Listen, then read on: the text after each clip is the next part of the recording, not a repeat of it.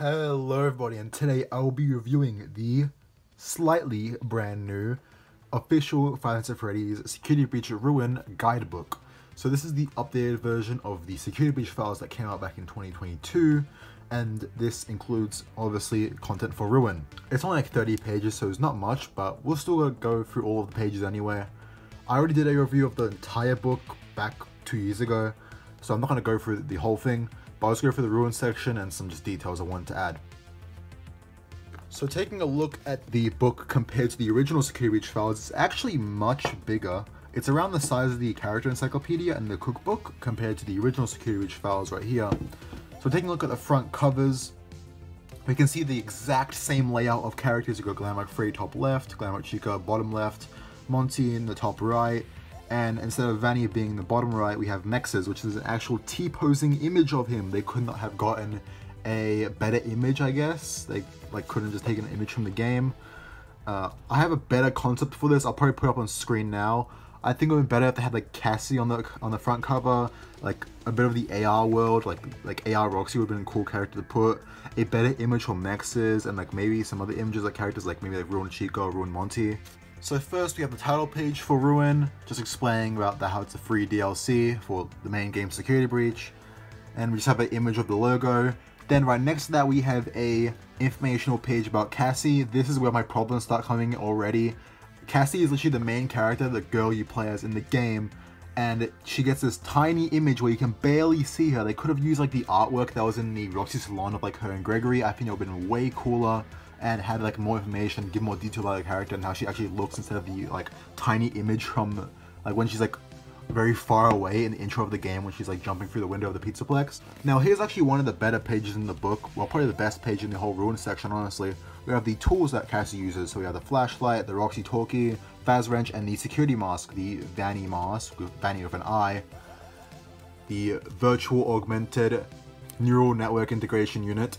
But yeah, this is probably one of the best pages in the Ruin section because it has like some really good renders and stuff. Like we have great renders of the Roxy Talkie and the Freddy walkie-talkie, and a good image of the Vanny mask as well. That looks really nice. Like these three renders here look really good. Also have some images of the flashlight, the staff holding it, and the Faz Wrench. Some pretty good information. Very nice layout. Like it looks really cool. This whole book kind of reminds me of like an old video game guide from like the early 2000s, late 2000s. It just looked really nice, honestly. So then we have like the main intro of the game where you meet Ruin Chica and Ruin Monty. They could have had some better images for the animatronics. Like I think they could have had some good renders and stuff instead of just like these tiny screenshots like really close up as well. Like they could have just had some like better images of the characters, like some good renders, like some really high quality renders, like the main game section where they had like full introductions for the Pizzaplex cast. Like you had one for Freddy, Roxy, Monty, and Chica. They looked really good, had nice renders, some good information, quotes on them as well.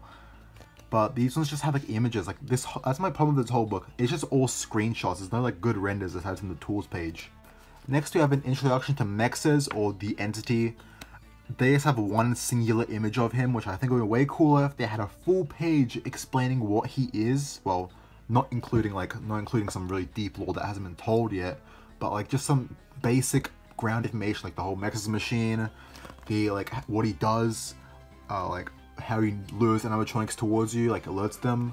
This would be way cooler if they added some more information instead of just an image saying, oh, he'll pop up in this area, run away from him, turn off the mask. Just like that stuff. It's like just kind of bland, I guess. They could just put more effort into this. In the Monty catwalk section, we have the image of Mexes being engulfed by the pixels, like from Helpy when Helpy locks him away.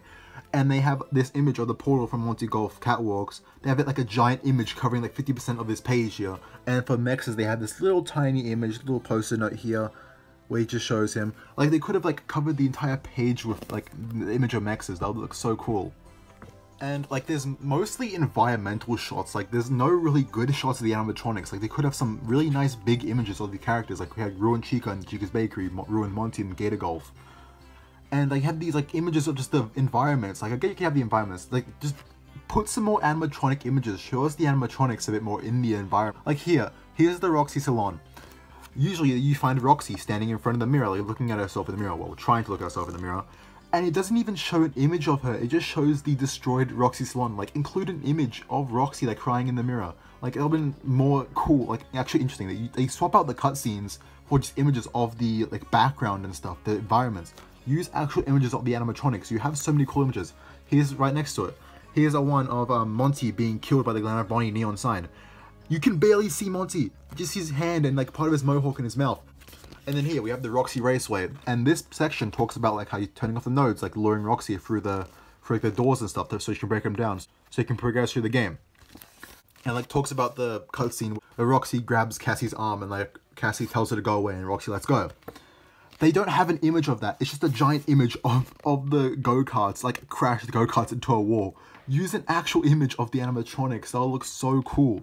You just use a random image taking up over 70% of the page of just darkness and like a little bit in the environment. And then Phasablast, you don't show an image of Freddy. You show this tiny little image where you can barely see him. He's like in the shadows. And you don't show like an image of like you finding Freddy and then him like getting up out of the rubble and like revealing that his head's gone and his like chest is turned to like a stomach mouth like Nightmare Fredbear. Like, you don't include an image of that, but include an image of Cassie walking through the vent. And then right next to that we have Roxy's dead body on the floor. Could have included an image of like her with the AR filter on, like with the green like fixing up her like face and stuff. That would look way cooler, I guess, but that would have looked like much better because like it'll add some contrast to the original Roxy picture. Oh wait, what Roxy picture? There's no image of ruined Roxy aside from this image in the entire book.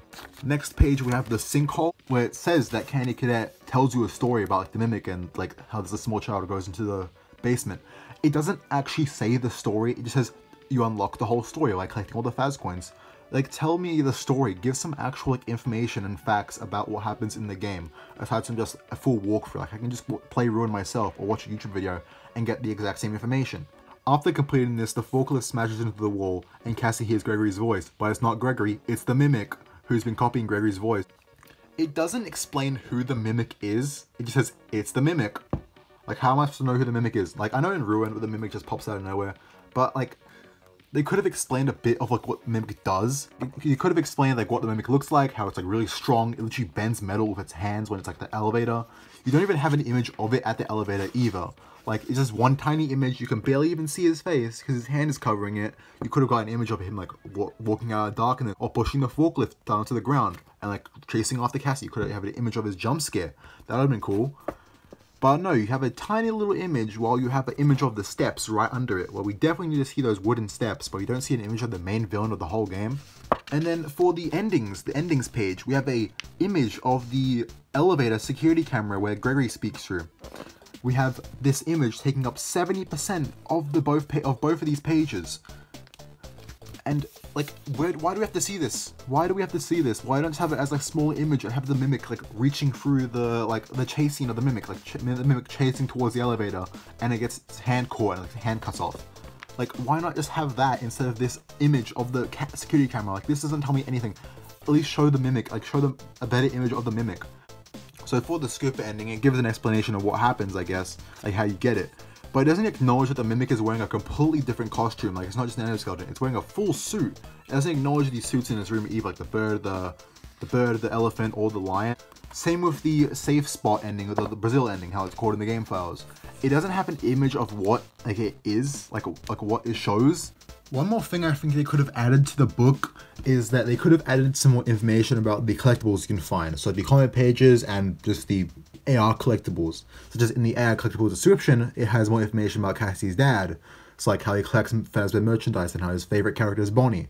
It does say he's a Fazbear technician, but it doesn't explain anything else about him, which I think is very strange. And also could have talked about the comic pages. So the comic pages show the endings of the Security Breach, and this is used to prove that the Princess Quest ending is the canon one. So I think they could have just given some more information or actually explained that. Also, Glamrock Bonnie is not even mentioned at all. It doesn't explain how you get to him, or it doesn't even explain that he's even in the game. He's not mentioned at all, nowhere in the book. So overall, I'd rate this book about like probably a 4 out of 10, honestly, maybe 5 out of 10. I'd say the Ruin part by itself is like a 2 out of 10. I'd recommend just watching an actual full walkthrough or playing the game yourself. This book doesn't really explain many interesting details that you can't just find online.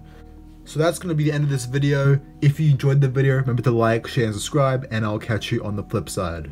Goodbye.